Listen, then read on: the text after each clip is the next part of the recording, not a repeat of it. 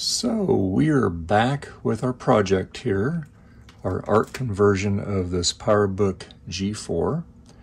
And so I've really been wrestling around how I'm going to do this. So basically what we're going to do, I'm going to kind of put this thing all together on this piece of particle board. I'll get it all screwed down, everything all laid out, and make sure everything works. And then we're going to make it look pretty by putting it on the acrylic. Now the acrylic backer, unlike this is basically 3/8 of an inch thick, but we're going to go with a 1/2 inch thick piece of cast acrylic. The acrylic will be flame polished on the edge, all nice and polished up. The corners are going to be rounded, and it should look pretty good. So basically we're going to be looking, I think the final results are, as far as the length of it, is going to be roughly about 2 feet or 68 centimeters long. So, and in terms of the width of it, I think we're going to stay with the same width. We're just going to call it 18 inches. Or in centimeter terms, or in centimeter terms, it's going to be 40, not quite 46 centimeters, about 45.5 centimeters. So yeah, that's going to be kind of the final dimension of it. But my other problem is how am I going to attach this? And I just want to thank PCBWay, because they can do all kinds of stuff for you, like this. They offer a variety of services like PCB prototyping, PCB assembly, flex rigid flex PCB, CNC machining, 3D printing, offering you the best value, fast turnaround, one-on-one assistance, truly a one-stop solution for PCB and assembly. So go to PCBWay.com and see what they can do for you. Like I said, I'm going to have them make some 3D parts for me, and hopefully they can do it in the clear color. I haven't asked them about that yet. I know they can do a lot of different colors. We'll just see if they can do it in the clear. That would be great. These, of all things, if anybody's worked on sprinkler systems, on a drip system, there's all kinds of assorted little plastic parts here. And this is what we're going to be using here. Now this stuff cuts very easily, but the nice thing about it is it's hollow. So it'll be real easy for me to run a screw through it.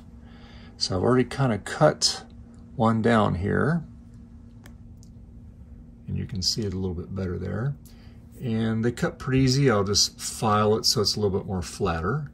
But what my idea is I want to lift this thing up off the acrylic. A couple reasons. Number one, if I have to run any wires for lighting and so forth, that'll solve that problem.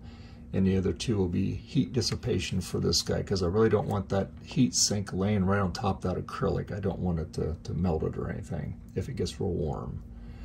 So what we're going to do, now this is where the battery would go. And also if I lift this up, I should actually be able to put the battery in it too, which I think would be pretty cool. The barrel charger is going to be on this side. I'll route the cord so it looks really nice. But what we're going to do is we're going to... this is going to get lifted up here, so say like that. Okay, so there's the height of it there. So what we have to do is we have to even everything up here. So if we go over here, we're going to lift this up over here. And like I said, all this is going to get screwed down here. And this is going to go right here on this one here. And like I said, this is just really rough, okay? So that kind of gives you the height that it's going to be off the ground here. But it'll all be supported. I'll have lots of connectors so we can actually screw this down. There'll be a screw that goes down through that. It'll go down through the cut portion of this, and it'll go into the acrylic. But this, for our terms, it's going to go down into the press wood here. We have to lay all this stuff out, get everything. There'll be supports here, so this all gets screwed down, so that way when we plug stuff in it, it won't be wobbling around. That way we can route all the wires. They look pretty good. We have the antennas up here, which they will get nice and oriented, so they'll look nice. We have the video cable. Again, that's all going to be nice. There's the inverter board there. So yeah, it's going to look pretty good when it's all done. And my goal is I'm going to do some type of lighting on this. So of course we will have our Apple logo. I have several of these. We're going to repurpose these, and we're going to have get some creative lighting going on here. With the beauty of the acrylic is all that's going to transmit right through the plastic there, so that'd be really nice. It's going to look nice and pretty. Pretty's good. And these are the speakers. We got to get these all laid out, screwed down. So that's what I got to do next. So what I have to do is I have to get some screws that will go down all the way through there, and I'm going to pick those up this weekend, get those, and that way we can actually start bolting this thing down, get it all laid out, everything laid out just like it's going to be permanently, get it all hooked up. The last big hurdle that we're going to do is the keyboard. I have been going crazy trying to figure out how we're going to do this. So what we're going to do is we're going to go with the full-size keyboard for this. This is backlit, and it is going to go right about there. Now the problem is I don't want this thing in that position all the time, because when you have it on the wall this would be kind of awkward. So I'm going to get a clear acrylic piano hinge. This will be up kind of like that, and then when we're not using it, it will lay down. Now the keyboard cable and the backlight cable will reach. I have to put this in a certain position. It will not hurt them. Once I get this mounted permanently, it'll be able to swing open without putting tension on those cables. But that way this will make it nice for storage. I mean, you can still type on it laying down like that if you wanted to. So that's where the other thing comes in, is then I'm going to have some brackets made. I'm just going to set this down there just for a second. I'm going to have some brackets made, so that way when it's up like this, it'll be supported, and then we'll be able to move them, and we'll be able to close it just like that. That is the goal. I think that's going to look pretty good. That's a good solution. And when it's up in the position, it'll be nice and firm, because this is all going to be anchored. That's going to be the hinge point. And this is pretty rigid already, this keyboard. It's very rigid, so that works in our favor. And like I said, we'll have, let's zoom out here a little bit. We will have things here on that part. Now it's probably going to be 3D printed, and I'm going to have PCBWay do that for me. I just have to give them the final drawings as far as the draft and the measurements and all that.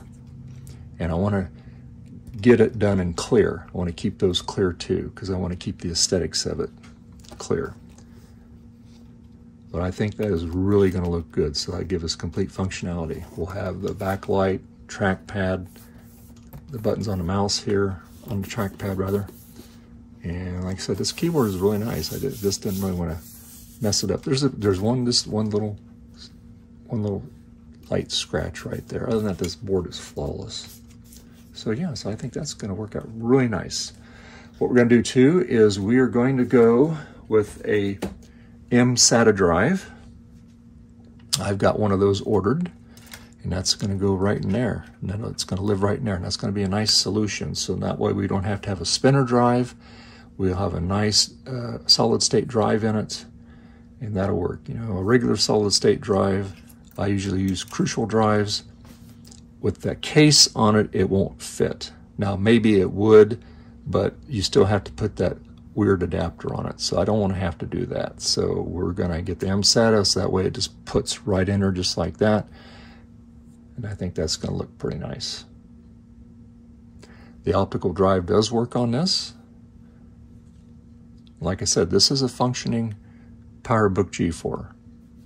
The screen is a really nice shape, and what I do when I'm not using it in terms of, well, it's sitting out here on the bench, is I just covered it when I'm not messing with it. I just covered up with that so that way it does not get any screen damage on it.